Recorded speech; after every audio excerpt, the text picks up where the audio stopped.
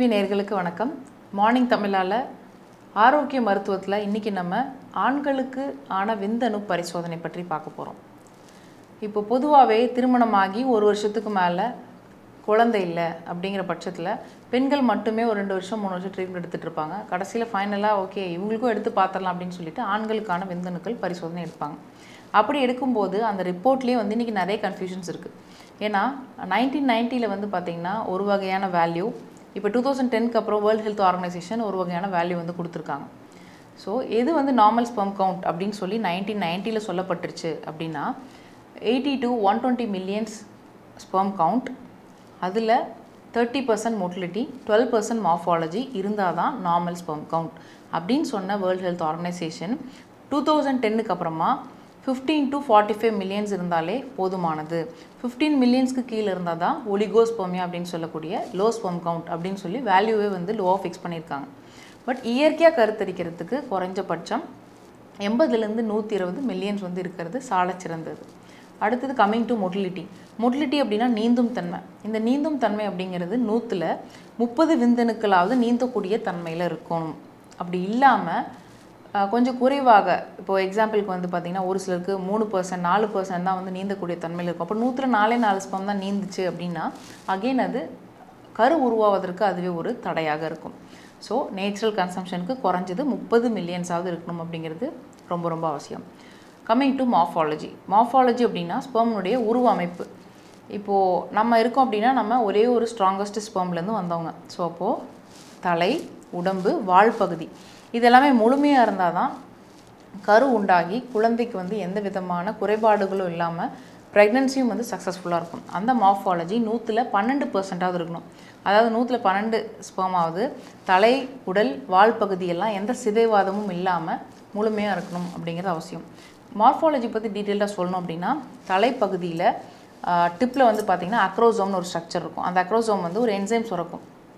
அந்த என்சைம் தான் முட்டையோட ஹார்ட் அவுட்டர் ஷெல்ல போய் உடைச்சு மிக்ஸ் பண்ணி ஒரு கருவாக உருவாகிறதுக்கு ஹெல்ப் பண்ணும். சோ அதுக்கு அடுத்து வந்து பாத்தீங்கன்னா தலையில நியூக்ளியஸ் இருக்கும். அந்த நியூக்ளியஸ்ல வந்து ஸ்பெர்ம் வந்து XX குரோமோசோமா, XY குரோமோசோமா இந்த மாதிரியான இன்ஃபர்மேஷன்ஸ்லாம் அதுல ஸ்டோர் ஆயிருக்கும். ஏனா எல்லா எக்குமே வந்து பாத்தீங்கன்னா XX குரோமோசோம் தான். பட் விந்தணுக்கள் இருக்கக்கூடிய XX XY குரோமோசோம் வச்சு தான் கரு வந்து பாத்தீங்கன்னா ஆண் குழந்தையா மாறுதா பெண் குழந்தையா மாறுதா அப்படிங்கிற விஷயங்கள் வந்து நடக்குது.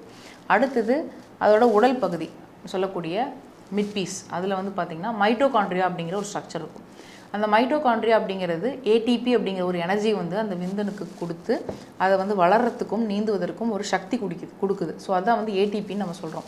அடுத்து அந்த டெயில் வந்து பாத்தீங்கன்னா ஃப்ளஜெல்லம் சொல்றோம். அந்த டெயிலை வச்சு தான் அந்த விந்தணு வந்து நீந்தி போறதுக்கு ஹெல்ப்ஃபுல்லா இருக்கு.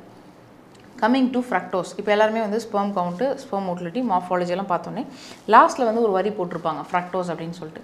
ஸோ இந்த ஃப்ரக்டோஸ் வந்து பாசிட்டிவா நெகட்டிவா அப்படின்னு போட்டிருப்பாங்க. நெகட்டிவ் அப்படின்னு இருந்ததுன்னா செமினல் வெசிக்கல்ல ஏதோ ஒரு இடத்துல அடைப்பு இருக்கு, அதனால விந்தணுக்கள் வந்து கம்மியாக இருக்கு அல்லது சுத்தமா இல்லாம இருக்கு அப்படிங்கிறத பார்ப்பாங்க.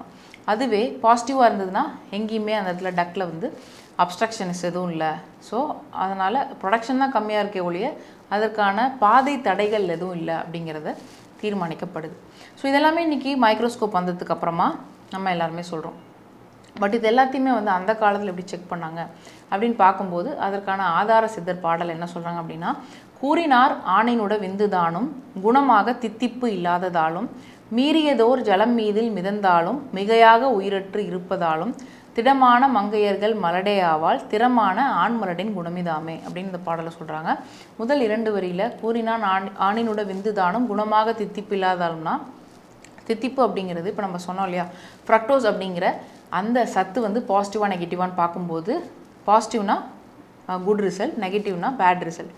அந்த சக்கரை சத்துன்னு சொல்லக்கூடிய இந்த ஃப்ரக்டோஸ் இருந்தாதான், அந்த தித்திப்பு இருந்தாதான் ஒரு ml of செமன்ல million number of sperms இருக்கும். அது அத்தனை ஸ்பெர்ம் காலனிஸுமே வாழ்றதுக்கான ஒரு எனர்ஜி தேவை. அந்த எனர்ஜின்ஸ் வந்து நமக்கு எப்படி கார்போஹைட்ரேட் அரிசியிலேருந்து கிடைக்குதோ அந்த மாதிரி இந்த ஸ்பெர்ம்க்கு வந்து அந்த ஃப்ரக்டோஸ் அப்படிங்கிற அந்த ஃப்ரூட் சுகர்லேருந்து கிடைக்கிற மாதிரி கிடைக்குது அப்படிங்கிறது அதற்கான அர்த்தம். அடுத்த வரியில மீறியதோர் ஜலம் மீதில் மிதந்தாலும் மிகையாக உயிரற்று இருப்பதாலும்.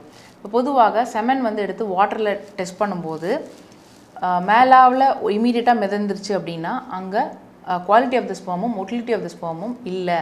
இதுவே போட்டோன்னே அந்த ட்ராப் வந்து அடியில் வரைக்கும் காந்தமாக போய் செட்டில் ஆச்சுன்னா அதில் குவாலிட்டி குவான்டிட்டி வந்து நல்லா இருக்குது அப்படிங்கிறது. இப்போ நம்ம எக்ஸாம்பிளுக்கு ஒரு முட்டை வந்து அழுவி போனதுக்கப்புறம் உள்ளே போட்டோம்னா அது மேலே மிதக்கும். இதே ஒரு நல்ல முட்டையாக இருந்தால் அடியில் போயிடும். ஸோ அந்த மாதிரி தண்ணி வச்சும் இதை வந்து டெஸ்ட் பண்ணியிருக்காங்க. ஸோ இந்த மாதிரியான பிரச்சனைகள் இருந்துச்சு அப்படின்னா இன்ஃபர்டிலிட்டி ஏற்படும். ஸோ அப்போ குழந்தை இல்லைன்னு சொல்லிட்டு டைவர்ஸ் பண்ணி மனைவி மட்டும் வேறு வேறையாக திருமணம் பண்ணியிருந்தா கூட எல்லாருமே வந்து மலடு தான் ஆவாங்க. ஏன்னா காரணம் பெண்கள்கிட்ட இல்லை ஆண்களுக்கு அப்படிங்கிறதுனால திடமான மங்கையர்கள் அப்படின்னு ப்ளூரலில் சொல்லி மலடே ஆவாள். இது வந்து திறமான ஆண் மலட்டினுடைய குணம் அப்படிங்கிறதா இந்த பாடலில் சொல்லப்படுது.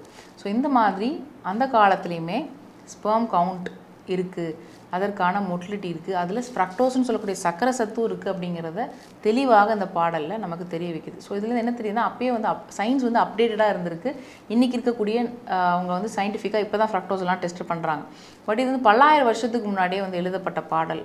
ஸோ அப்போ வந்து இன்னுமே சயின்ஸ் அப்டேட்டடாக இருந்திருக்கு அப்படிங்கிறது நமக்கு தெரிய வருது. So normal sperm count for natural consumption அப்படின்னு நம்ம பார்க்கும்போது 80லேருந்து 120 மில்லியன்ஸாக தேவைப்படுது. அதில் நீந்தும் தன்மை 30%, அதனுடைய உருவ அமைப்பு 12%ஆவது இருக்கும்போது இயற்கையாக கருத்தரிக்கிறதுக்கு நிறையவே வாய்ப்புகள் இருக்குது. ஸோ இந்த செக்மெண்ட்டில் நம்ம ஆண்களுக்கான விந்தணுக்கள் பரிசோதனை பண்ணும்போது அது என்ன மாதிரியான பாசிட்டிவ் ரிசல்ட்ஸ் இருக்கணும் அப்படிங்கிறது நவீன ரீதியாகவும் சித்த மருத்துவ ரீதியாகவும் பார்த்தோம். நாளைக்கு உங்கள் எல்லாரையுமே வேறு ஒரு முக்கியமான ஹெல்த் டாப்பிக்கோடு சந்திக்கிறேன். நன்றி, வணக்கம்.